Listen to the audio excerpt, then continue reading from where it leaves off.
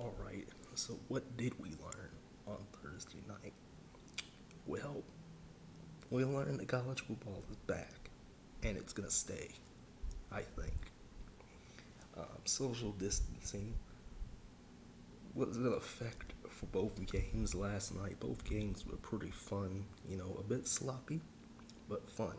Um, UAB defeated Central Arkansas 45-35. South Alabama pretty much dominated the game against Southern Miss, beating them 32-21. Social distancing was in effect. There were fans at both games. Again, very sloppy. Um, you know, in the South Alabama game, there was a lot of kicking problems. And of course, UAB kind of just pulled away from Central Arkansas, very early on, because, it's an FCS opponent. They have more scholarships, more better players and stuff like that, and everything like that.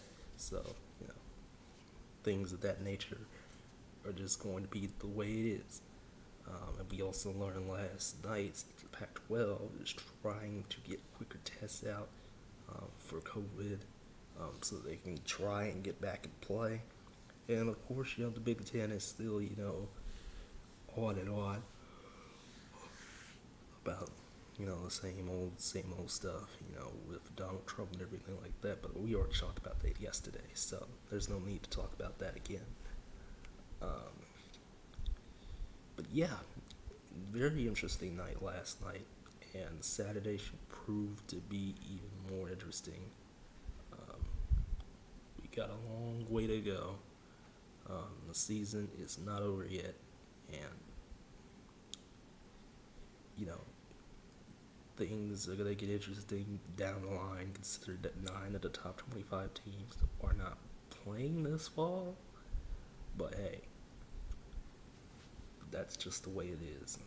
There could be some sneakers up in there later on down the line.